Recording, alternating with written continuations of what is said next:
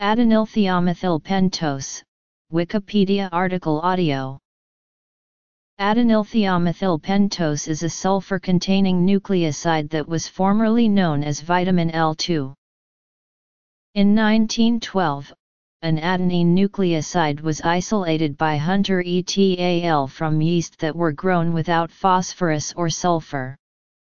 Later that substance was shown by Levine and Sabat-Kal to be adenylthiomethylpentose. In 1936, W. Nakahara et al. Did experiments on rats that suggested that vitamin L2 deficiency inhibits the ability of rats to lactate. In 1942 they identified vitamin L2 to be adenylthiomethylpentose.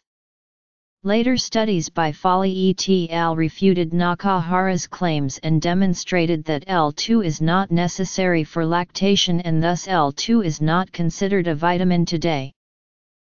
Hecht found in 1937 that the body temperature of rabbits, cats, and guinea pigs were lowered by 1 to 2 degrees after he gave them adenylthiomethylpentose at a dose of 0.2 g/kg.